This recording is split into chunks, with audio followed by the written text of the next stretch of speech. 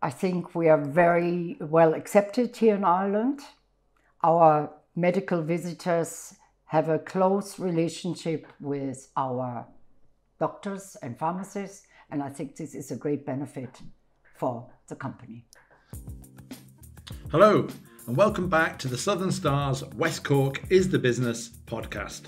My name is Sean Mahan, and over the course of this series, I'm chatting to some of West Cork's most interesting and accomplished business people about how they made their way in their respective industries and what has driven them to success.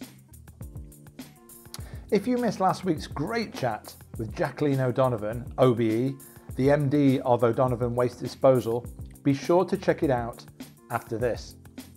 Now, I'm delighted to be joined by today's guest, Brigitte Wagner-Halswick, the Managing Director and owner of Rowa Pharmaceuticals in Bantry, which in my opinion is one of West Cork's most interesting business success stories, dating all the way back to its inception in 1959, with the company now in business for over 60 years. Rowa Pharmaceuticals employs over 80 people, the majority of whom are from the local area, and the company now exports to over 85 countries and ranks as one of Ireland's top businesses. Rowa Limited and Rowex Limited continue to grow. Citrine Allergy is one of Ireland's #1 hay fever products, and BrewPro is one of the country's leading ibuprofen brands. Last year, in 2022, Rowa launched new products, including BrewPro for children and Sedina, which is Ireland's first generic version of Viagra. Hi Brigitte, it's great to see you again and welcome to today's podcast. How are you? I'm very well. Thank you very much and welcome, Sean, here to our company, Rowa in Bantry. Thank you for having me. It's lovely to be here.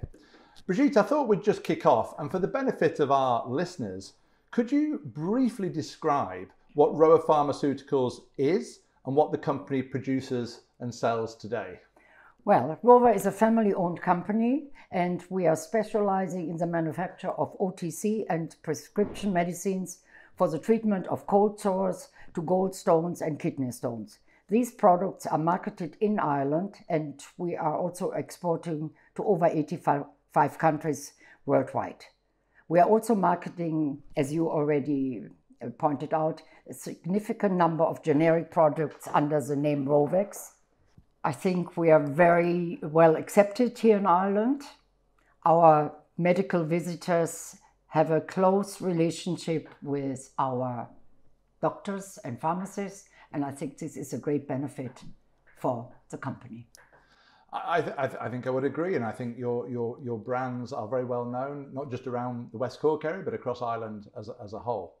And so having a successful pharma company based down here in the southwest of Ireland, just outside Bantry, is probably a little unusual. So I was wondering, maybe we might just go right back to the beginning, and maybe you could tell us and help us understand why, back in 1959, your then husband, Roland Wagner, who for our listeners' benefit, I believe it's his initials that make up the name Rowa, why did he decide to take a look at Ireland and actually West Cork and specifically Bantry as a possible location to set up an Irish branch of Rowa Wagner Germany?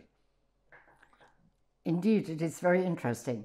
In 1959, the IDA invited companies from the continent to invest in Ireland and to set up companies.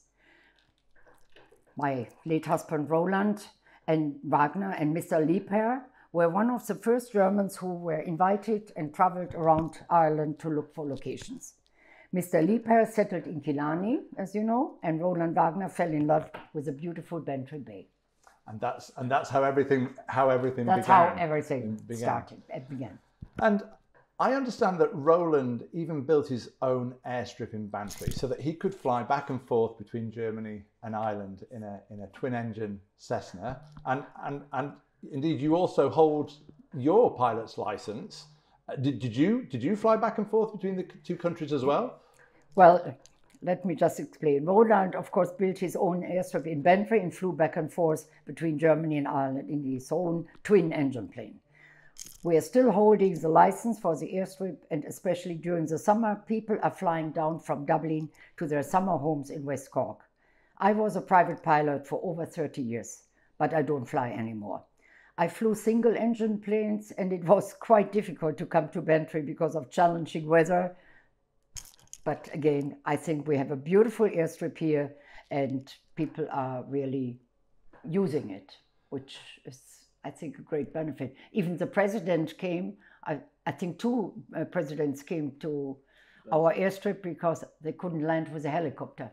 Fantastic. And I mean, I live not far from Union Hall in Skibbereen, and we see the light aircraft flying over our house regularly on the way into the Bantry airstrip. So it's definitely an asset for the area. It is an asset, yes.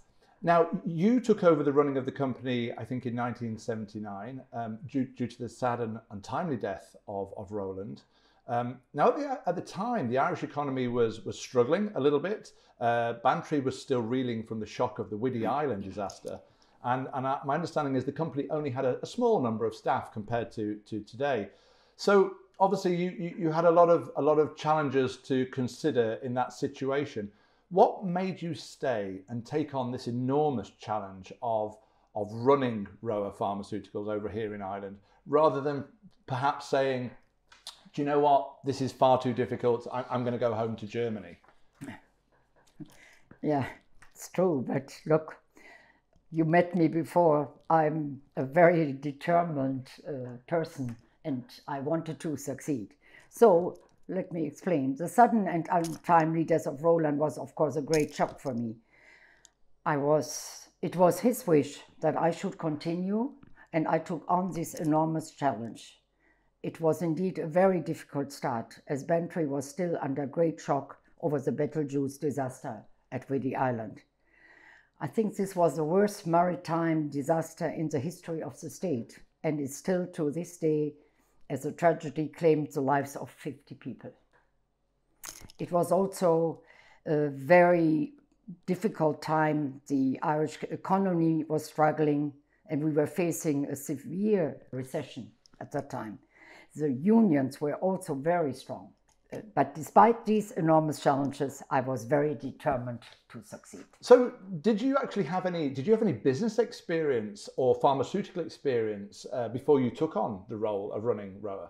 Well, not really, but I have a degree in industrial business management. And here in Ireland, I worked very closely for many years with Roland, and I gained incredible experiences from him. He was really my teacher. I learned a lot about the regulations in a pharmaceutical company and the complicated operations revolving around the manufacture, shipping, and release of products, as well as the day-to-day running of a company. And I think you'd probably agree, I think all of us in business, that we never stop learning. It's about learning all the way through our careers. I'm still learning because regulations have changed. You know, it's quite, I think to work in a pharmaceutical company, you have to be alert day and night almost. Because you're dealing with people's lives and people's health. Exactly. I think it's a very responsible position I'm in. Yes, yes. And I take it as a very serious job. Yes, I can see that, yes. And thinking back to that time, sort of over 40 years ago, would you say it was harder then for women, for a woman to run a business and to make, say, business deals? I know you did a lot of work, you know, building the company up in Ireland, but then you went off to build up new markets and new deals with other countries in Europe, the Middle East, etc. Was it more difficult then than it is today? Have things improved in that context, or do you still think there's work for us to do as a society? Of course, 40 years ago it was harder for women, but I personally did not experience it. The fact that I was the owner of a company, I was always very well accepted and respected, especially in Middle East countries. One of our biggest markets is Egypt, and I can tell you it's not easy to deal with these people, but they all respect and accept me. In general, things improved for women in business, but they are still not fully accepted, not paid equally, and we definitely need more women in high positions in multinational companies. In the pharmaceutical world, you still don't see many women in top management. And do you think that that's changing? Do you think you will see change over the next decade? It is changing, but in my opinion, it's a very slow change. Okay, so that's something that needs to be focused on, particularly in this industry. I think so. Okay, I think so. And now you've been very successful in your career, but I suspect, as in most business ventures, there must have been tough and challenging times. What do you think are the kind of personal traits that you have as a business person that have helped you along the way, especially when it came to turning a business like Rowa into the success that it's been over the last 60 years? What drives you to succeed? What gives you the energy or the focus to make things happen? Well, certainly there have been difficult times, but I always had a positive attitude. A lot has to do with your own personality. Very important is a safe and determined appearance. You should appear as a woman and not try to imitate men. I think that is very important. Be your own person, be your own character, your own personality. Yeah. And I believe that's what my people tell me. I have a strong personality. Sometimes people don't like it because it's too strong, but look, that's my...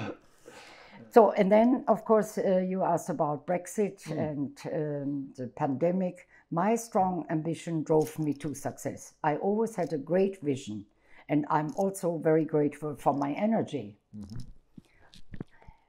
Of course, I have faced a lot of challenges in my career. Due to Brexit, for instance, I built up a large stock of goods at high risk. But when we suddenly had the unforeseen pandemic, we, Rowa, were very lucky because we had products on the market which some other companies didn't have. Was it luck or vision? Who knows? Maybe intuition. Maybe it was something that you just felt was a prudent thing to do for the business. You know, it's difficult to say, but I think you need also a lot of luck. To succeed. And naturally, you asked me, was it difficult? Of course, I have many sleepless nights in difficult situations, but my optimism helps me in the end. Yes. And you mentioned energy there. Is there anything that you do to keep that energy levels up? Anything? I mean, is it around keeping yourself healthy and fit? Well, of course, I eat healthy food. I keep myself very fit. I like swimming. I like walking. I'm running around the company here, which keeps me fit. Fit and active. So it's about having that balance, that balanced approach. Hello. I hope you're enjoying this episode of our West Cork is the Business podcast. There's plenty more to come, but I just wanted to let you know that entries for the West Cork Business and Tourism Awards 2023 are now open. Entering the awards is free and easy and provides your business with a great opportunity to get recognised for all the brilliant work you do in West Cork. We have 8 categories which cater to all types of businesses, big and small, across all sectors. So enter now for the chance to be crowned overall West Cork Business of the Year for 2023. The West Cork Business and Tourism Awards are brought to you by the Southern Star in partnership with Carberry. Visit www.westcorkbusinessandtourismawards.ie today. So when we last met at the wonderful Maritime Hotel in Bantry, you had just been awarded the Southern Star and Cork County Council's West Cork Business Ambassador of the Year Award for 2022. Very well deserved, and my congratulations again for receiving that honour. I remember during your acceptance speech at the time, you said that the achievement is all down to my team here. So could you tell me a little bit more about what you meant by that and how you've built this successful team here at Rowa, and kind of what's your approach to managing people? Well, it's absolutely true. All the awards I have received over the years, and especially the County Mayor's 2022 award that I received, is all down to my very loyal management team and staff in Rowa. I am a great believer in teamwork. You must delegate the work. You cannot do everything on your own, and you must trust your team, which then gives them the confidence and responsibility in what they are doing. On a personal level, I was overwhelmed to receive this award at a beautiful ceremony in Bantry, and I was able to have members of my team present. This was very special, and I would like to thank you personally for this wonderful event. Thank you, not at all. It was our pleasure. It was a wonderful afternoon. It was a wonderful afternoon. And would you have any particular piece of advice for, say, for somebody who was in management or maybe just starting off their career in management about how to work with people or how to get the best out of people? My advice is be honest and straight. Be yourself, listen, delegate, trust, and respect people. I think this is a very important advice. And I think fair enough and very easy for people to understand as well. Well, but will all the young people understand it? The ones that will be successful probably will. Who knows with the others? Exactly. Obviously I mentioned at the beginning of the interview that Rowa's location is in this beautiful part of the world, down here in Bantry, in West Cork, Southwest Ireland. Has that ever been a barrier to attracting the kind of talent that you need to attract for a business like Rowa? Or conversely, can it work to your advantage these days? I think it worked in our advantage because I don't think Rowa's location is a barrier, especially now. Many young families want to raise their children in a safe and healthy environment. Living in the city is not for everybody. Also, in a small company, you can gain a lot of experiences. Our laboratory is the best example. Young analysts, and some have even studied in Trinity College, are working on different projects. But of course, when they have gained a certain level of experiences, they are approached by recruitment companies for multinationals. And then, of course, we are losing out and we cannot compete with their offers. However, I have a very loyal staff. Some members of my team have been with the company over 25 to 30 years, which I think speaks for itself. And I can really imagine that somebody who makes a career here can have a wonderful lifestyle living in West Cork near Bantry, building their career here with Rowa and all the benefits that come with, yes, as you say, raising a family in this, yes, in this lovely part of the world. And I think Rowa is really a family. Mm-hmm. We are a family. And I often hear people love to work in Rowa. And I think that goes a long way in today's recruitment climate. Well, I mean, sometimes I don't like these recruitment companies because you have just built up a wonderful team. But look, such is life. Yeah. And I always will support young people if they want to climb, higher in their positions and so on. I think I have to give them the chance. I can't be so selfish. No, absolutely. And I think, as you say, it's a benefit for a business if they can keep people for a long period of time, yes, and bring them along and train them, because it as we all know in business, it can take up a lot of resource for a business where they're constantly trying to recruit. I know in my own business, it takes up a lot of time and energy trying to find people, and particularly at the moment, the recruitment market is challenging to find the people, find enough of the right kind of people quickly enough. And I think there's a shortage of persons with expertise, especially in our yes, which is a fairly specialized, a very specialized industry. In our industry, absolutely, it's quite specialized. But so far, I think we have wonderful people here, and no, it's wonderful to live in Bantry. Fantastic. Now, just outside of business, I know that supporting local good causes and local community events is something that's very important to you. Things like the Bantry Agricultural Show, I know the National Rowing Championships were down here in Bantry fairly recently. But I know there's one cause in particular that is quite special to you and the staff of Rowa, and that's the Bantry Hospice Project. In fact, I believe you were a founding member of this important initiative, which raises funds for palliative care units. Could you just tell me a little bit more about this initiative and why it is so important to you and the people that work for Rowa? Well, when we were planning for the 50th anniversary of Rowa back in 2008, I was looking for a partnership with a charity which would always be associated with Rowa.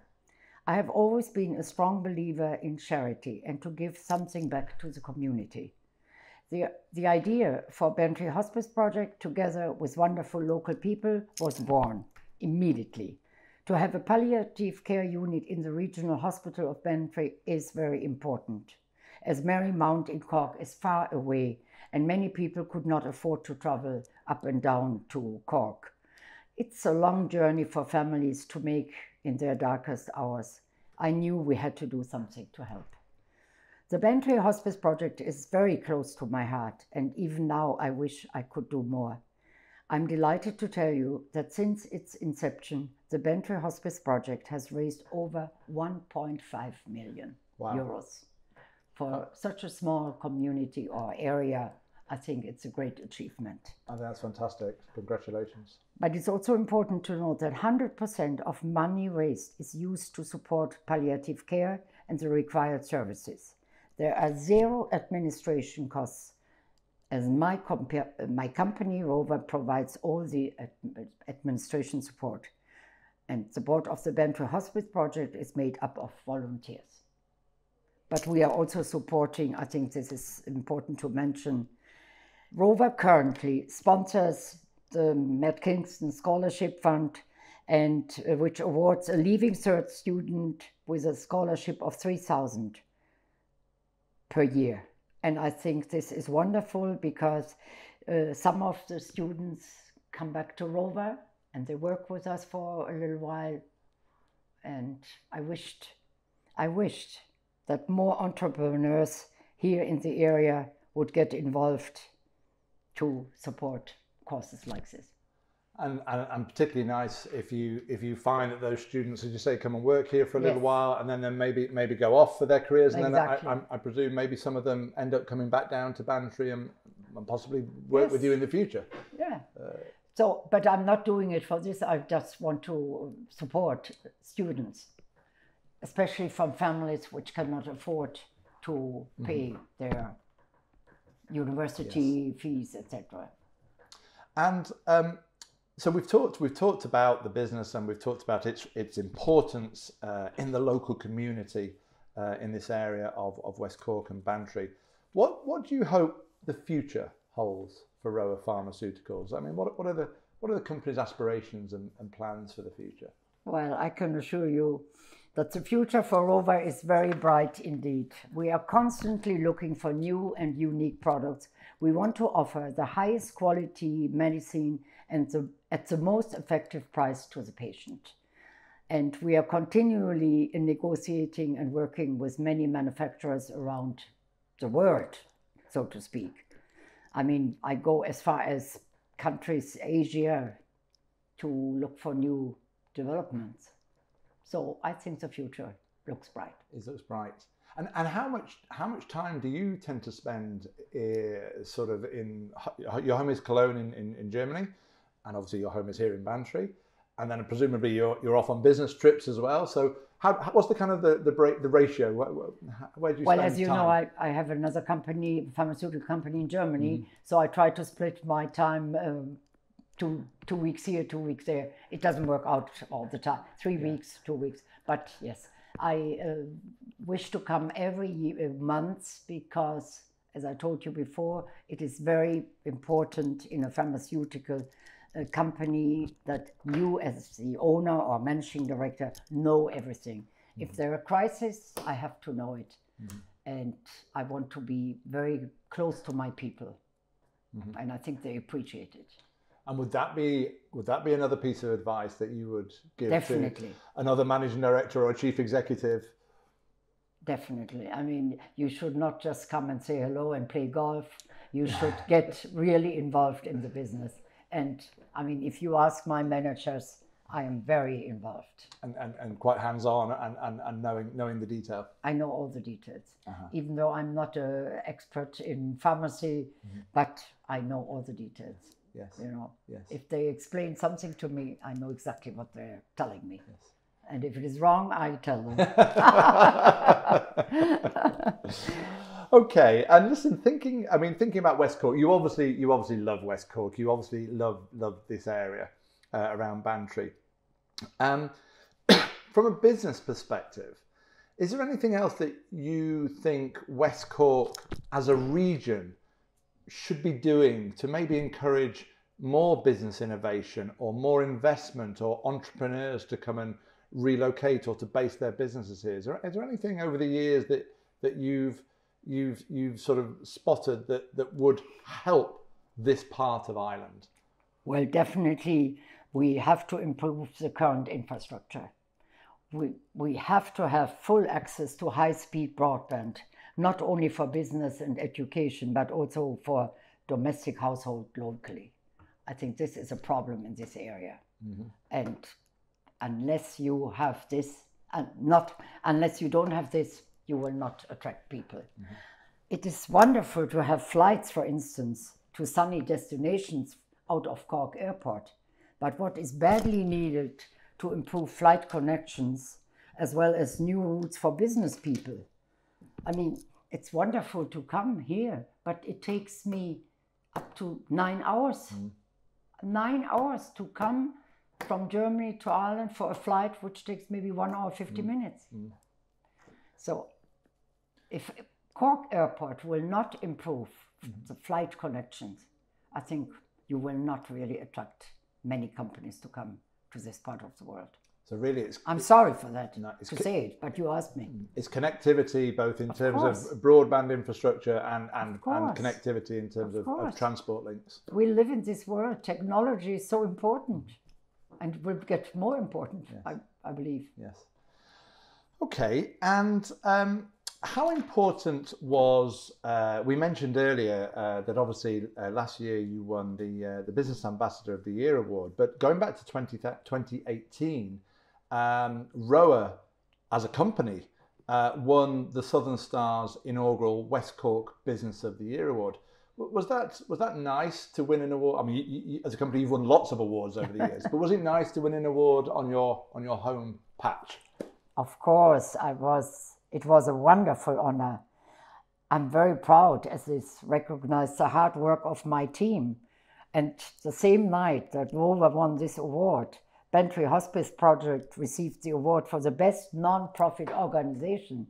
So that was a great day for us. And again, I was very proud, and especially for my team here in Rowa and the committee members of the Bantry Hospice Project.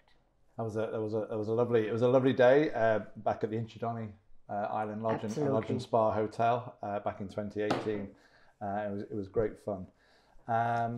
And Brigitte, I just wanted to ask you now, just on a I suppose a personal level, what do you love most about living and working in West Cork? Well, I live a very hectic life in Germany. This is also due to my position as Honorary Consul General of Ireland. When I come to Bantry, I love the quietness, the nature, and the beautiful scenery. And I enjoy the time with my 2 Labradors. They're my babies. What are their names? Buddy and Choco. Buddy and Choco. Choco is brown, so chocolate brown.